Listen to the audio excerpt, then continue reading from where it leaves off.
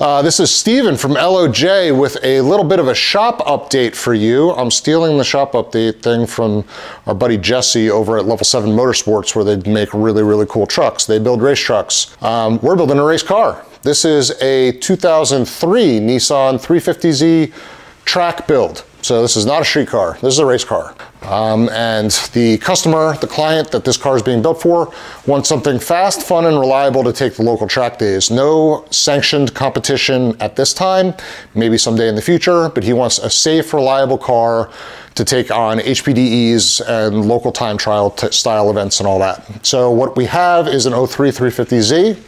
Swapped using all of LOJ's stuff. We've got a 6.2 liter LS3 based engine, but it is a built motor, high compression, forged rods, pistons, naturally aspirated, 12-to-1 compression if I'm remembering correctly. And ported stock heads, fast intake, big throttle body, actually, no, stock throttle body right now. I think we'll be swapping that out before we finish it up. LOJ's long tube headers and a full exhaust system. Fuel system is done in this car. It's LOJ's drop-in fuel pump with an AEM fuel pump in it, and all the plumbing is done for that already. Brakes are done in this car. They are Akibonos in the front and factory track spec Brembos in the rear. ABS has been deleted, factory master cylinder with a Willwood proportioning valve. We redid all the plumbing in the car for that. Suspension, it's got the whole SPL catalog just puked all over this car, control arms, bushings, you name it.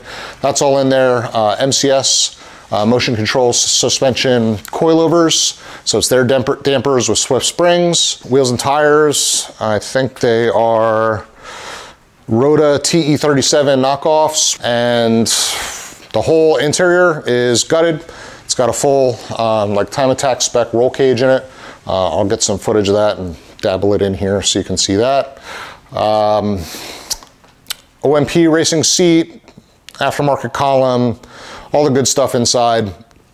So I'm rambling all this stuff off. You're like, oh, this is a build update, but we know nothing about this car, and it sounds like you did a lot already. Well, we did. And this is the first shop update, build update. So this is where we're at on this car. So what's left? Two things that are going to take a long time. Those two things are plumbing the entire dry sump oil system. Yes, this is an LS motor, but it's a dry sump LS motor with a daily dry sump system in it. What does that mean? That means the oil does not reside in the engine. The sump is dry. The oil resides in a reservoir that's mounted inside the car. And we have to do some plumbing work to actually connect the pump that's mounted on the oil pan to the reservoir in the back of the car so that we can draw oil from the reservoir to the pump it into the engine, and then the siphon section of the pump will pull that oil out and send it back to the tank. This is for better oil control and high G maneuvers so that you don't lose oil pressure to the engine. So the pan is mounted to the engine, the reservoir is mounted in the back. Other than that, nothing's done. So we have to make all of the hoses, all the AN plumbing for all of that. We have to mount an engine oil cooler. We have to plumb in the remote oil filter setup, the whole deal.